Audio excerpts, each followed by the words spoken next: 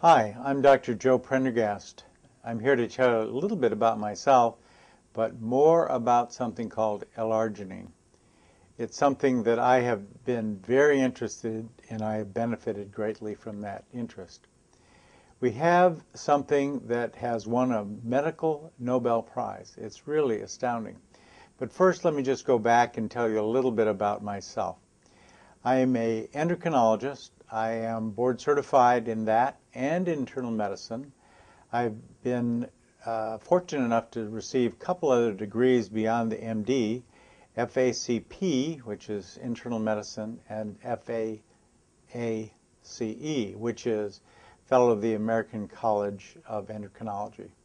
Started in practice in 1970, and here I go having more fun now than I've ever had in my life, making people well.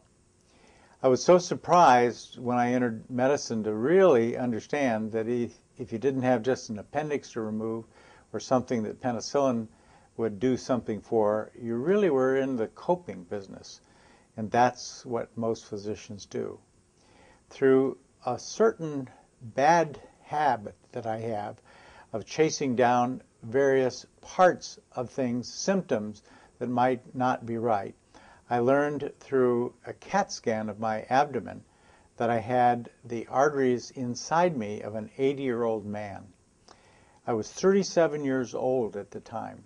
I was really astounded and really frightened because my father had his first stroke at 42, and after that was unable to work for the rest of his life and died in his early 50s. So I was following in his footsteps, and I thought, this is something I really don't want to do. So as I began to search throughout all kinds of medicine, all kinds of other places where old medicine would be, I stumbled onto the group that I began to work with at Stanford. This is Stanford Clinical Research. This is Stanford Cardiovascular Research Department.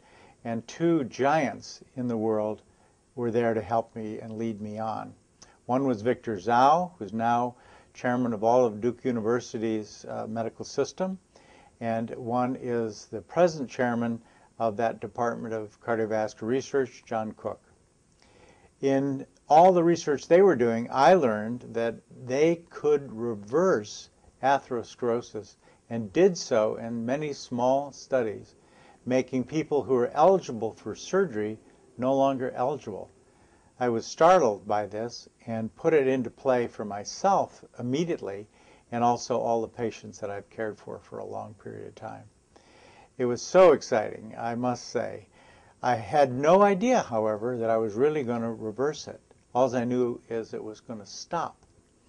When the Nobel Prize in Medicine in 1998 was given to three physicians who had done all the basic research on this, I said, this is really something. This is going to go a long distance. But for reasons I really don't understand yet, it has remained relatively quiet. So important, so well honored, so well pursued by other individuals doing other clinical research using these principles. I just don't understand. But that's okay. I've benefited from the whole thing. And in about 2000, I had another little stomach thing, and I said I should have it looked at, and I did. And it was found I had no further hardening of the arteries, no atherosclerosis. I couldn't believe it. And the person who read the first one also read the second one. And he looked at it, first the old one, then the new, back and forth, and then said, how did you do this? This is incredible. I never thought for a moment we could actually reverse this. But we did, and I did, and then checked it with a heart scan. No atherosclerosis at all. So this has been my life. This has been my pursuit. This has been my greatest thrill to be the person who can turn around hardening the arteries in all my patients and in myself. I've just had a wonderful time with this. And as I've gone through this, actually, as you begin to realize, the buck doesn't stop here. It goes on and on because there's more things that we can add, more other natural ingredients that we can use to make things better for everybody. It is really astounding. As I've gotten better and better in doing this, I find that I ran through a lot of companies. I could then detect with the equipment that they use in cardiovascular research at Stanford who was doing well. And if they weren't doing well, it would be very likely they were not getting a good arginine source, the most important thing. And so with this, I've worked with several companies, most recently ForMor. ForMor is a company in the middle of Arkansas. They are not far from Little Rock, about 30 miles, and they really have a passion for doing it right.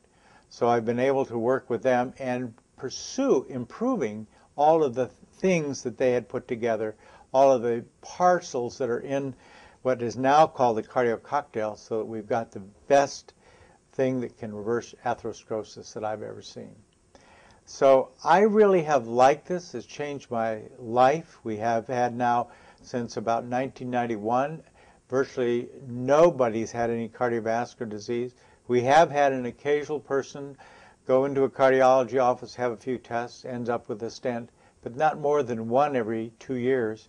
So that's about 0.5% of the people who come in. A dramatic change from what I used to envision. 30% of all my people used to go to see a cardiologist. We deal in only high-risk situations, diabetes in particular, and we did very well, I thought, but we do magnificently now. It is a major coup to be able to be with what I'm doing today. So I wanted to tell you about all these things, tell you the possibility that anybody else can do what I did. It is not hard, it doesn't even need a prescription, and it is something you can do the rest of your life. I just love it, and I'm sure you would too. It's your time. Thank you very much.